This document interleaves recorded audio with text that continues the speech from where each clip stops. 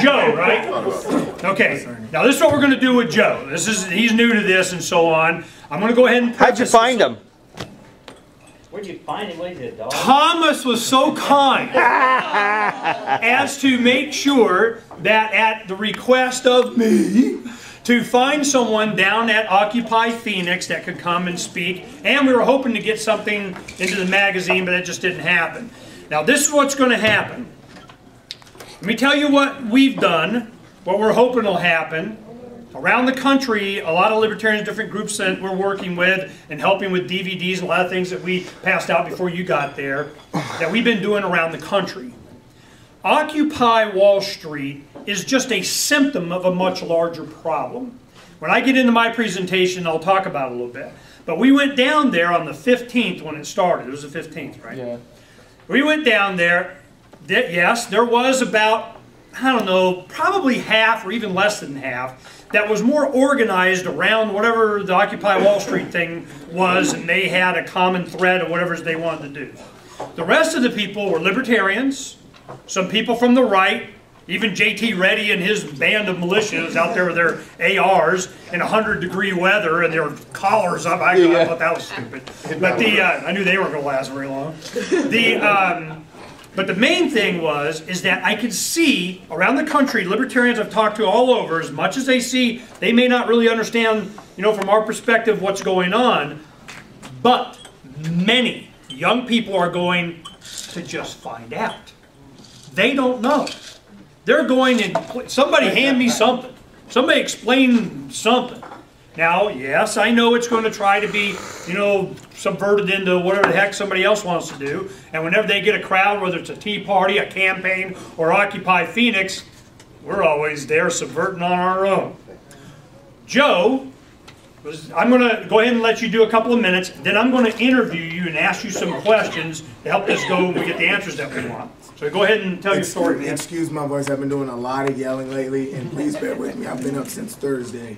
How much time do I have? You can go about 3, 4, 5 minutes, give your thing, and then I'll start asking you some questions. Okay, that's... Microphone. First of all, I'd like to start out and let you guys know we're not left-wing or right-wing. We are 70% independent.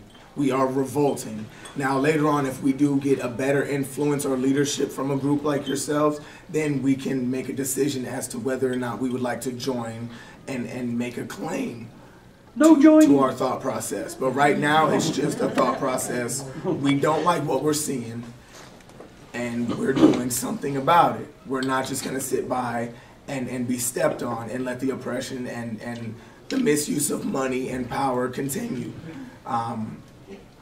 With that, we do need the numbers to be able to vote and start passing laws and make a real change in our communities. So by bringing you guys in, having some like-minded views and goals, and using our numbers together, we can actually accomplish things for each other, because with us being there so much and for so long, we are turning into a family and a community. We're starting to trust and love one another. Like last night, we almost had a gentleman that didn't make it. He got hypothermia because of the rain. So I took my clothes off and I held him for about 30 minutes. But that made it real for a lot of people. Other than that, we are fighting every day. We're not allowed to sleep. I've been up since Thursday. We don't have restrooms there. We're treated worse than the animals in the zoos. So we're not going anywhere. And this fight is real for us. And we do need some help. We could use the numbers. And we are going to win. Regardless of how we get there, we're going to adapt like we have been. So with or without you, we're going to win. With you just makes it faster and easier. And by coming to an agreement now, we can develop those relationships that we don't have now. So in the end, we're not fighting each other. We can work with each other and find either a peace and agree to disagree, or we will agree and we can move on more powerfully. And you guys have a lot of good things to say. I wish you would come down and set up a tent and inform people of some of the things that are going on and that you know about that we don't know about, because that's what I'm about. I'm here for the education, and I believe the education, the full education of people and the history of the education, where it comes from and who it comes from, as well as the transparency of history and education, that will stop corporations from becoming humanized and destroying our economy and destroying our housing market. So you are still down there now? Yes. I'm going right back. Actually, we have a massive weekend. It would help us and you if you came with us right now. Not the 5th of November. Today we just found out. Transferring your bank account. Okay, let me ask some questions. Were you in the Army? I did 4 on a tour. I went to Afghanistan and did a year there. I just got home about 2 weeks ago. Okay, while you were in Afghanistan, how long ago was it that you were in Afghanistan? I was there from July 09 to June 2010. Okay, I was so while with you were in the first Afghanistan, striker group that was in Afghanistan. so while you're in Afghanistan, when you got there and you were doing what you were doing, did you get the impression that you were fibbed to just a little bit about whatever it was they told you were doing?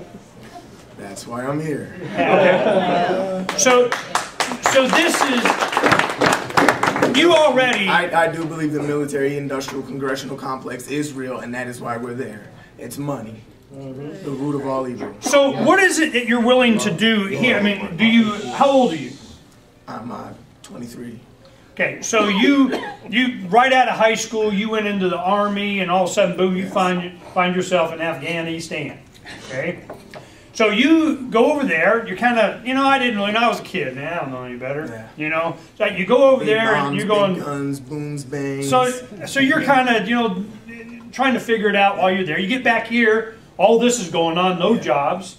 You don't have anything. And this is the one thing on Fox News. I remember this one second. So what happens is, on Fox they were saying, these people that are out there have no job and they don't have a job, so they're out there with nothing else to do and just out there being ornery. And I'm going, yeah, because they don't have a job. They don't have anything else to do. So my question is, have you tried to get a job when you came back? I've applied a few applications here and there, but honestly, I've taken the outlook now to completely go inert and remove myself from our economy to push and pressure the localization of economy.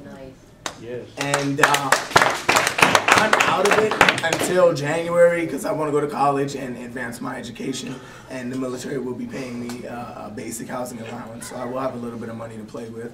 A lot of it is going to be towards the movement and the propaganda and informing the people who aren't awake as to how corrupt our situation really is. How much do you know?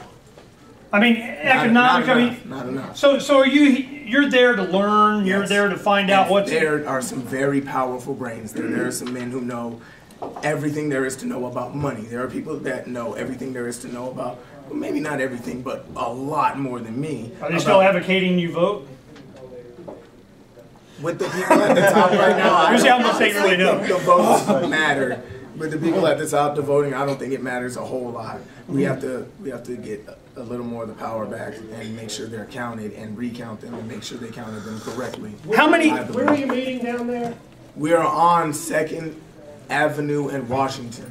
There's Cesar Chavez Park down there. Yes. So how many people are down there, you think? Last night, through the rain and the pain and the freezing, I'd say at least 30 strong through that. So there has been on a regular basis a couple dozen people down there. There's always never fewer than a dozen or something like that. I would say there's never fewer than about 15 to 20.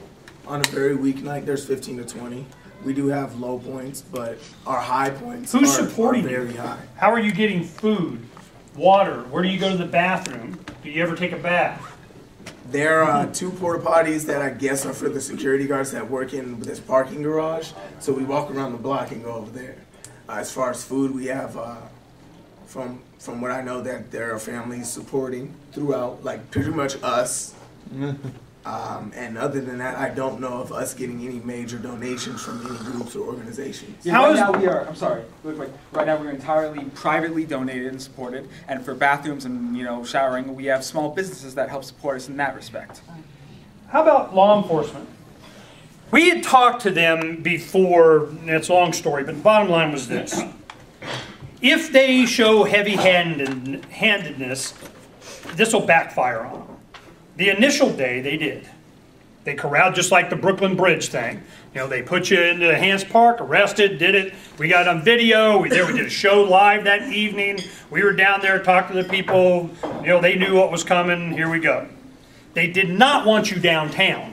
Oh yeah, no, we're going to escort you. We're going to walk you. We're going to be buds. Yeah. We're going to take you up to Hance Park up here where you can hang for another 4 hours. Yeah. Then we're going to arrest you. Okay? Behind the scenes, there's stuff going on. We'll talk after this is over, and I'll tell you guys what was going on. But the thing is that the police, city government, and somebody made a decision not to arrest you guys and let you be there 24/7. Why, in your opinion?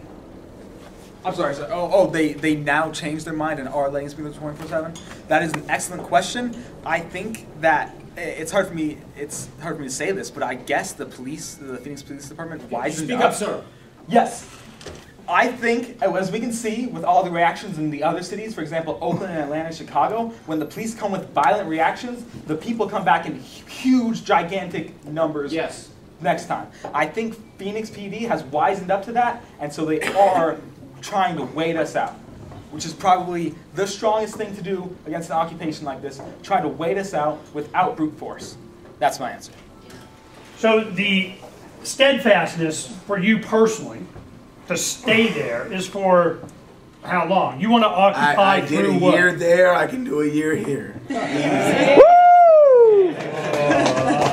What are your goals? What do you want? Mine is the advancement of education. I believe we learn in a very ancient style, and we now know that there are 3 different ways to learn, and we need to start incorporating those into our school systems. I also believe through putting you in a desk and pointing you at the back of someone's head, they singularize you to the point where you feel like you're alone all the way through school, and then you go into a community and work at a job inside of a cubicle, so we don't have the society, we don't have the friendships, we don't have the trust and the bonds that we used to have when people worked in factories hand to hand right next to each other and looked each other in the eyes and spoke on a regular basis. So I want to maybe mix things up a bit and take the chairs out, or I don't know what will work, but we have to change how we're teaching our children to give them the best education possible. We're not doing that. Do you feel you have a good education or getting a beat on it, or you're looking for more? No, go ahead. No, go ahead. Okay. To answer your question, what are our goals? I'm a registered libertarian, and I think we have a lot of the same goals, and our biggest goal is Occupy Wall Street, the entire movement, is to return to the Constitution.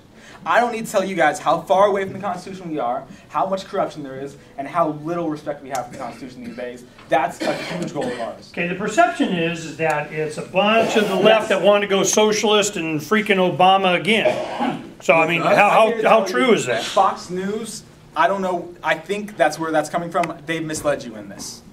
I'm here to tell you, we are not socialists. We are not for a redistribution of welfare. We do not want a handout. And a little thing on your jobs, many of us do actually have jobs. And yes, there are some that are between jobs right now, but they're working hard. And I think they think it's the system, and we've been tricked by the 1% who own too much of the power in our politics. Yet Joe wants to go to school on tax money. Good.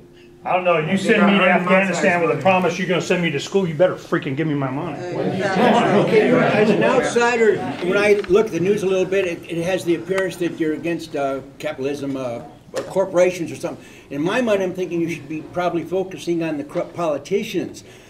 Well, Well, then join them, and you can go there and shout your message. Yeah, head down there, and you can be part of the movement. You got an idea, then go out and do it.